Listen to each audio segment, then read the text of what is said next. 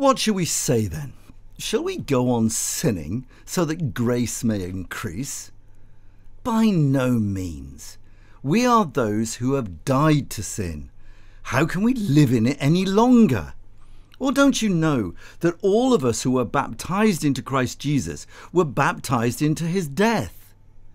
We were therefore buried with him through baptism into death, in order that, just as Christ was raised from the dead through the glory of the Father, we too might live a new life.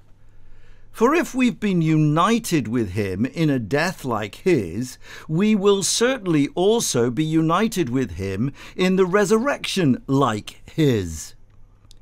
For we know that our old self was crucified with him, so that the body ruled by sin might be done away with, that we should no longer be slaves to sin, because anyone who has died has been set free from sin. Now, if we died with Christ, we believe that we will also live with him. For we know that since Christ was raised from the dead, he cannot die again. Death no longer has any mastery over him. The death he died to sin once for all.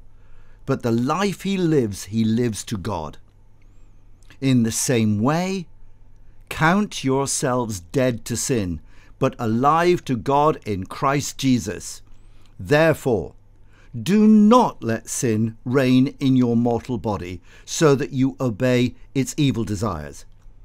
Do not offer any part of yourself to sin as an instrument of wickedness, but rather offer yourselves to God as those who have been brought from death to life, and offer every part of yourself to him as an instrument of righteousness.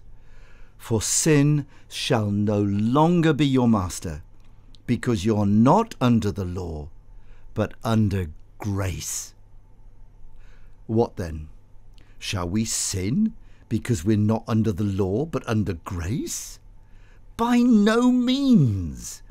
Don't you know that when you offer yourselves to someone as obedient slaves, you're the slaves of the one you obey, whether you are the slaves to sin, which leads to death, or to obedience, which leads to righteousness? But thanks be to God that though you used to be slaves to sin, you have come to obey from your heart the pattern of teaching that has now claimed your allegiance.